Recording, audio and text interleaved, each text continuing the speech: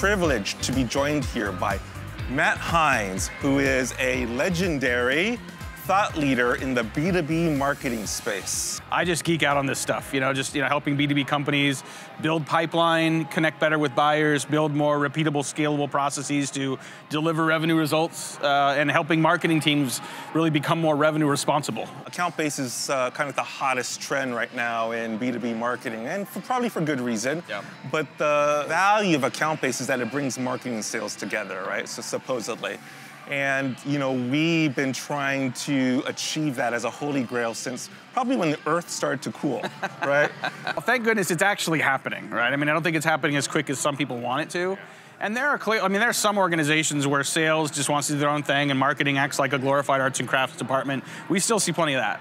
But we also see organizations where sales and marketing aren't just strategically aligned, meaning they've got the same objectives and they understand they have the same definitions of what a lead is and opportunity is, but they're tactically and operationally aligned as well. Like they know what happens between sales and marketing on Tuesday.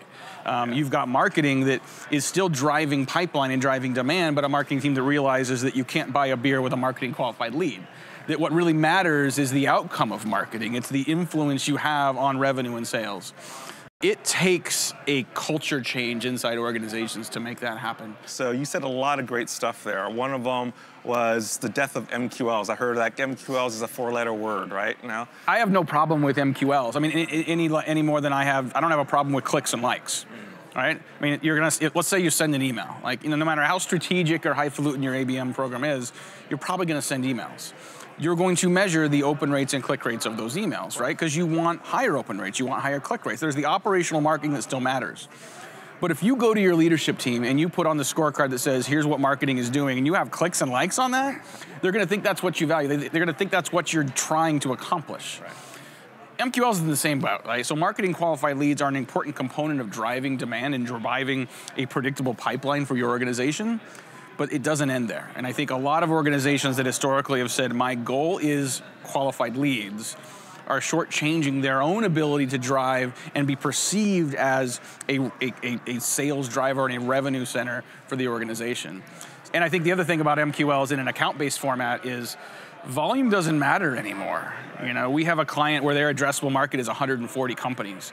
We're not worried about lead volume with them at all, right? It's about how many conversations are you having? How many discovery calls are you having? How many clients are you getting to agree to the next step of a conversation about their problems? What's not working is sort of a short-term approach to account-based, where you say, well, we're gonna do a campaign where we're gonna target these people, we're gonna do a direct mail piece, and after a month, we're gonna see if it works.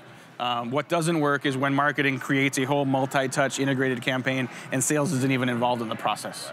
For me, account-based is a couple things. One, it is, as we talked about, sales and marketing working together at every stage of the buying journey. Account-based is also taking account for the entire buying committee inside these large organizations. So if you're still treating every organization as one person representing that company, you're not really doing anything to build consensus inside the organization to understand and solve a problem.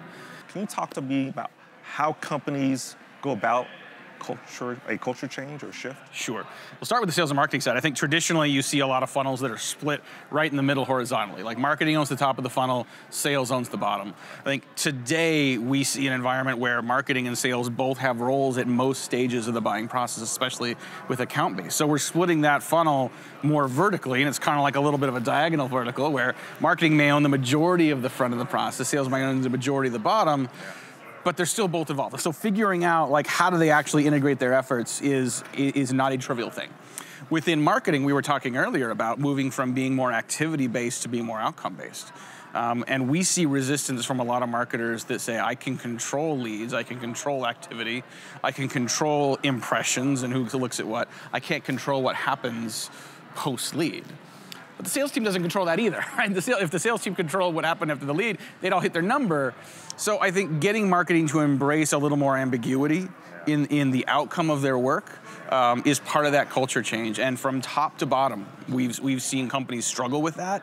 But this also, I think, part of driving that culture change on both of those fronts, on marketing changing the way they work, on sales and marketing changing the way they work, you need leadership to buy in on this. You need the C-suite, you need the very top of the organization to say, this is the way we're gonna operate as a business moving forward. And you guys go figure it out, but we are endorsing this and we know it might be messy.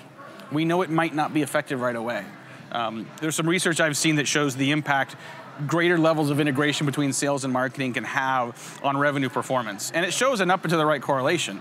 But what's interesting are the stages. It doesn't go from no integration to minimal to moderate. It goes from no integration to ineffective to minimal to moderate. So what that tells me is if you're trying to integrate sales and marketing, you go from no integration to not good integration, right. You're still improving your numbers. You're still increasing your ability to drive revenue in the organization. Yeah, that's actually a really good point. Thank you for joining our program. Oh, it's a pleasure. And yeah, enjoy the rest of your conference. I will. Thank you very much. Great.